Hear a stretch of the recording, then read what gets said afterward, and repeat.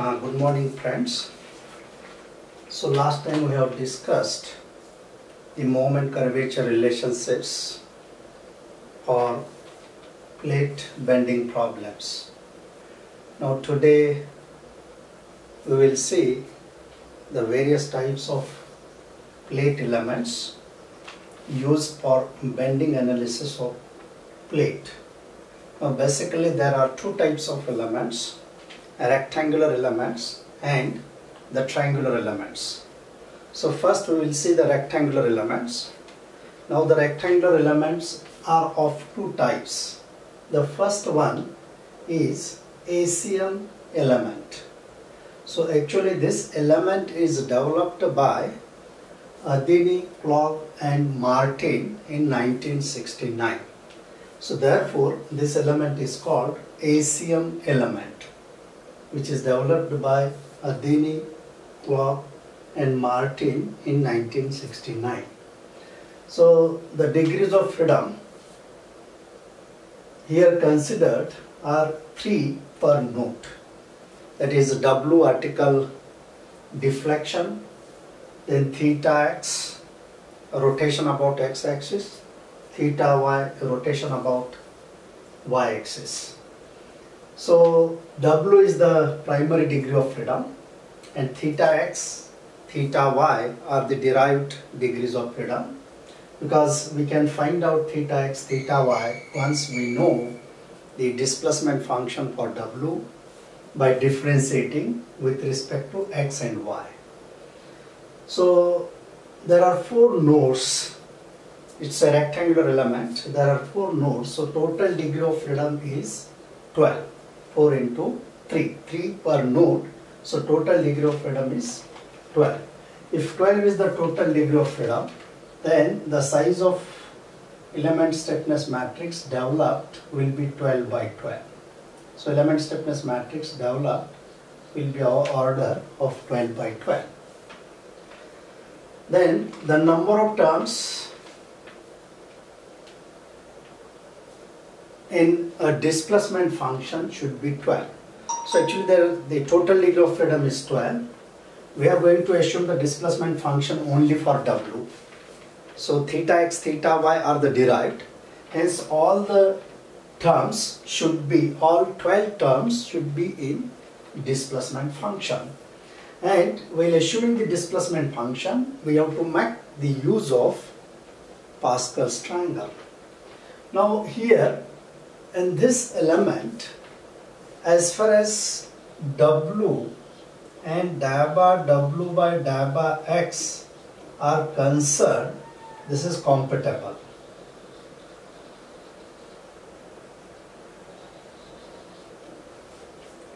But dabba W by dabba is not compatible with other elements. Hence, therefore, the element is called non-conforming element.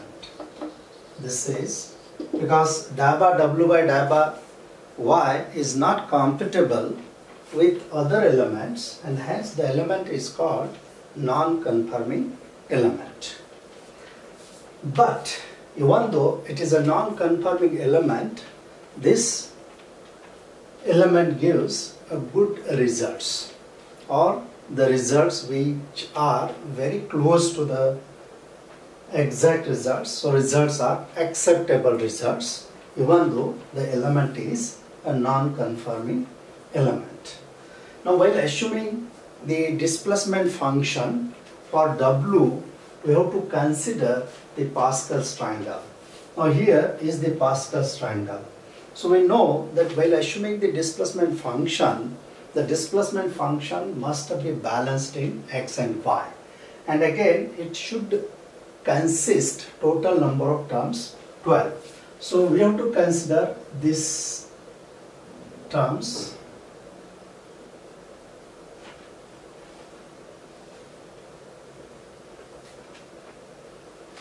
Then this is excluded.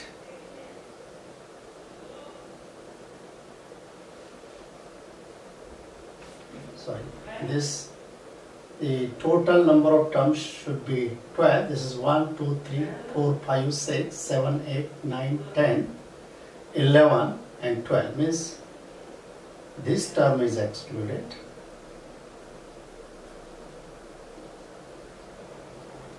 So the displacement function W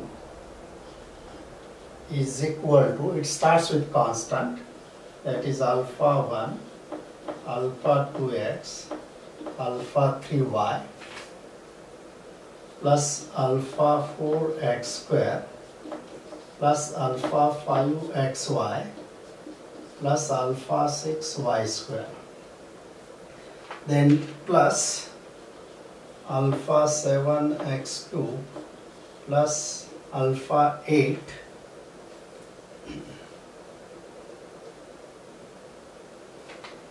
x square y plus alpha 9 x y square plus alpha 10 y cube plus, then we have to consider this alpha 11 x cube y plus alpha 12 x y cube. So this is the assumed displacement function. So once we know how to assume a displacement function at any point within the element by using Pascal's triangle, then the further procedure of formulating element stiffness matrix is a repetitive type. So which is exactly similar to what we have done earlier for various types of elements. So I think there is no need to discuss the further formulation of element stiffness matrix. But even though, see, I will just explain the procedure. So you calculate theta x, this is dabba w by dabba x. So now we can differentiate this expression with respect to x. So this gives us alpha 2 plus, this is 2 alpha 4x plus alpha 5y plus 3 alpha 7x square plus 2 alpha 8xy plus alpha 9y square, then plus 3 alpha 11x square y, and this is plus alpha 12y cube.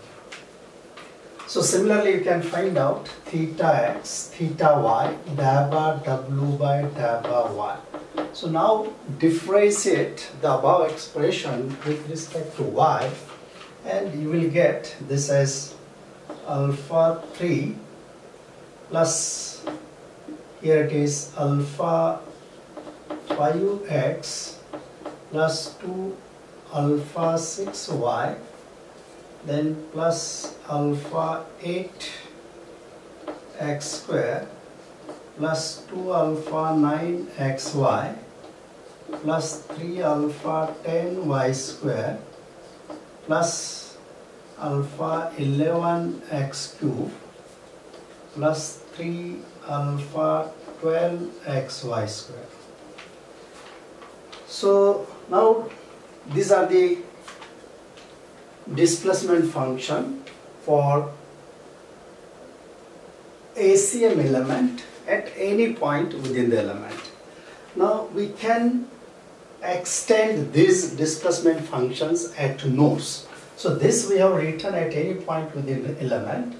Now at each of the node, by substituting the corresponding coordinates, so we can write down the displacement function.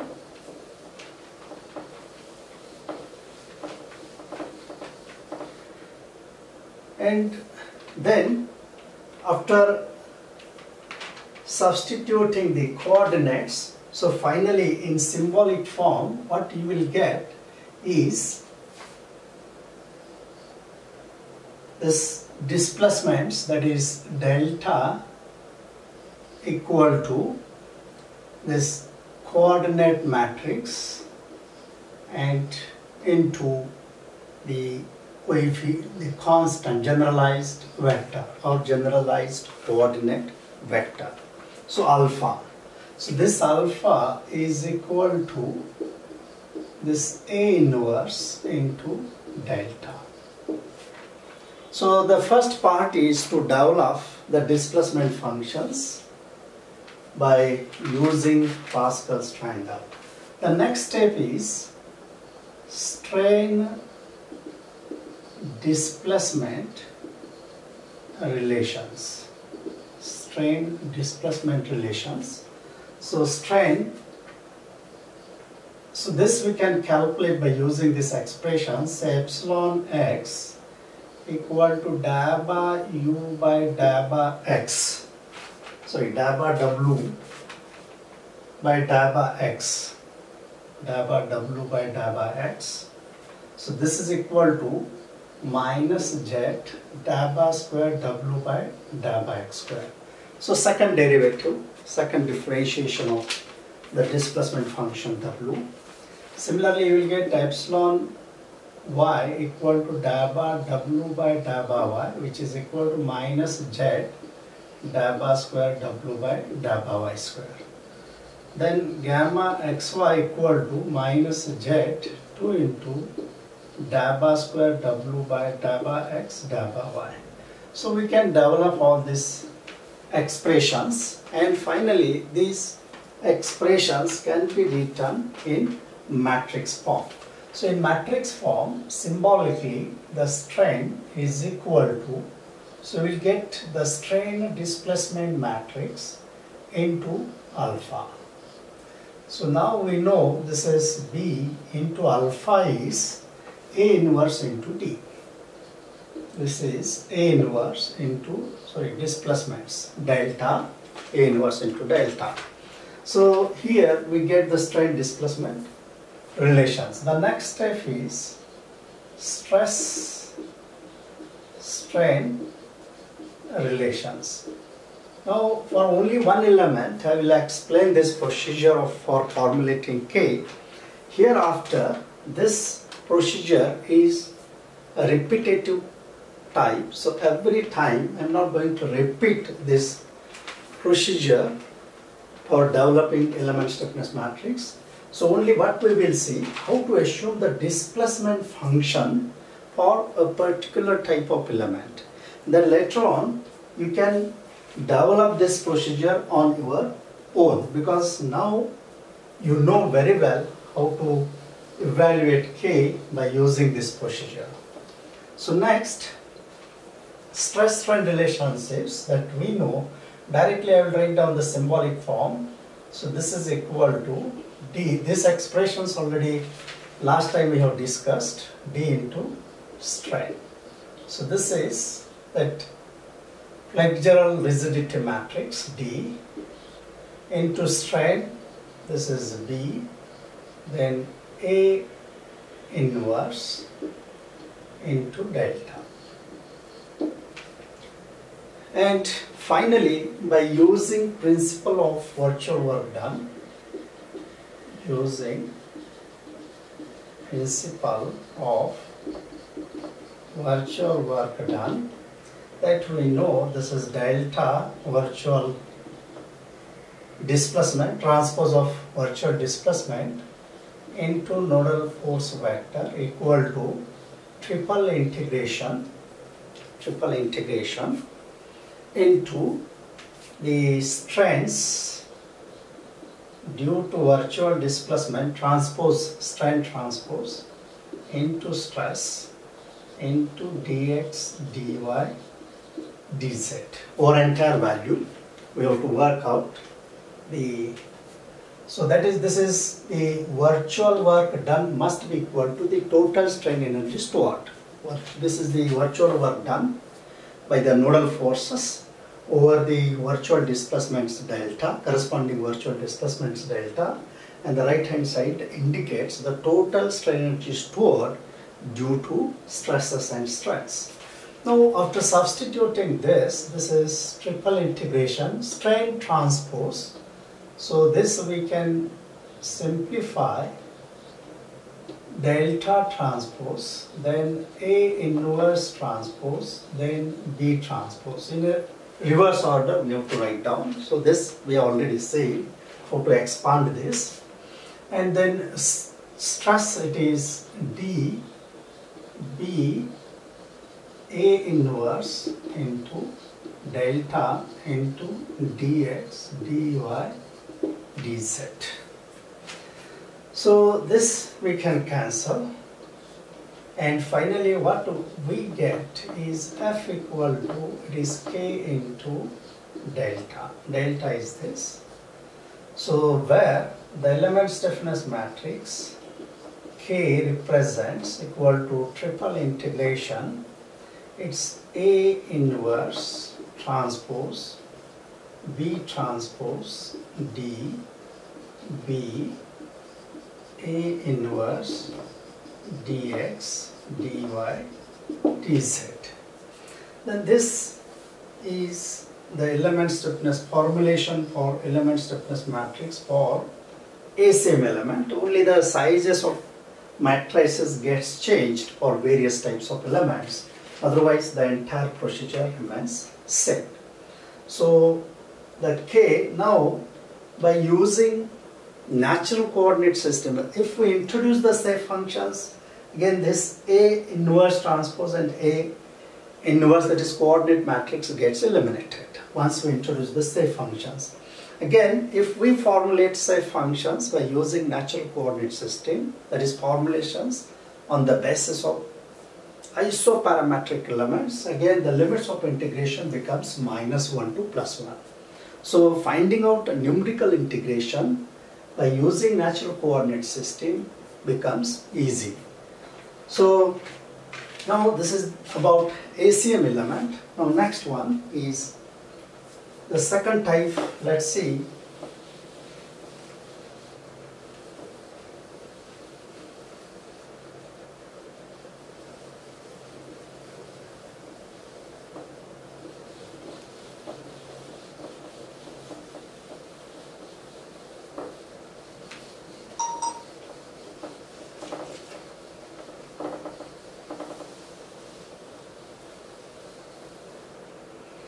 The second element, rectangular element, is BSF element.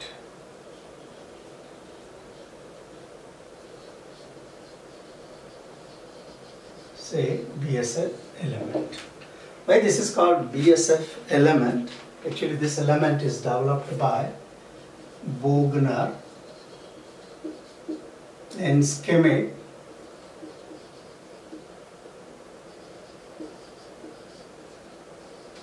and Fox. So that's why the element is called BSF element. Now in this element,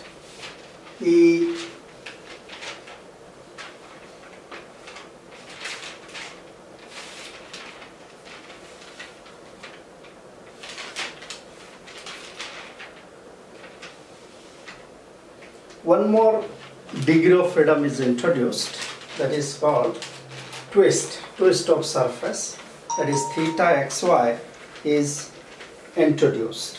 So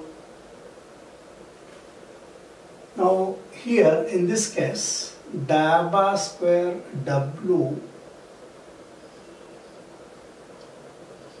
by dabba x dabba y, this is additional degree of freedom per node, that is twist of surface,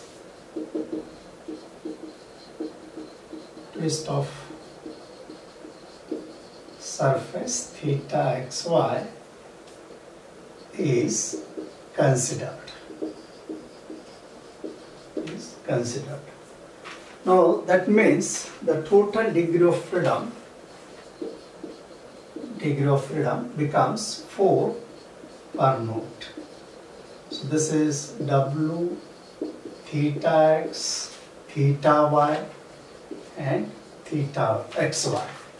So therefore the total degree of freedom is equal to 4 into 4, 16.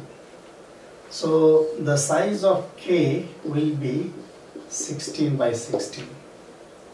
And number of terms in assumed displacement function must be 16.